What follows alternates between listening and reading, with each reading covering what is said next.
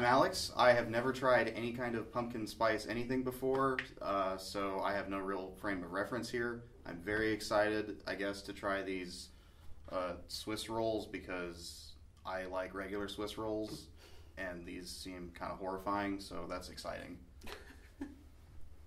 I'm Evan.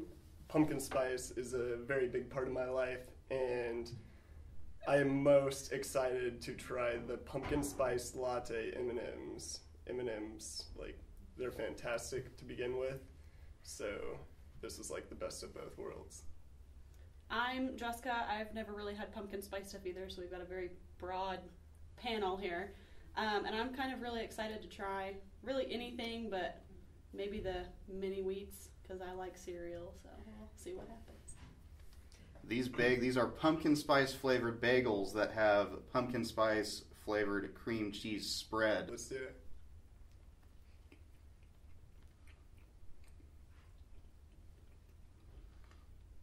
I don't know about this.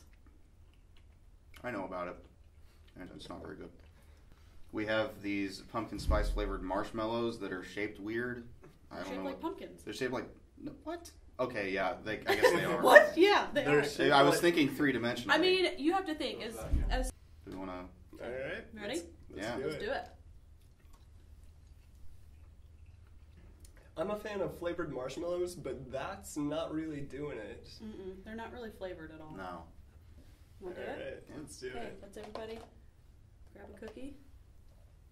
What are these called? Milanos? They're like really fancy. I don't know that Aren't I they can like? use. Aren't they supposed to be like French or Is something? this chocolate in Italian, between? I think. It's Italian. Now, when do we want to break out the whipped cream? I'm just gonna do it right now. Right now? Yep. Okay. First bite. Let's do it. We have to go all in here. So going off the whipped cream, just to start, it is very strong. It does not taste like your typical whipped cream, but I'm definitely getting it just out of the whipped cream. I didn't get that much out of the whipped cream. I got more out of the cookie than I did the whipped cream. All right, so next, I guess we're going to try these Swiss rolls here. I'm fascinated by this. They have a little bit of frosting on them, which is not normal. Swiss rolls typically just have a different... Just the chocolate. And make it look fancy. Okay, ready? Yeah. That's okay. The pumpkin spice is readily apparent. So I guess we're going to end on these pumpkin spice flavored M&Ms here. And Let it be noted the smell is... these are not just pumpkin spice flavored, they're pumpkin spice latte. Really? Yep. So they're flavored after a thing that is artificially flavored after pumpkins.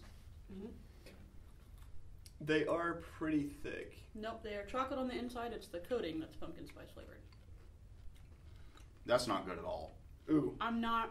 Oh. Ooh. Oh my god. I'm not eating these other two. That's disgusting.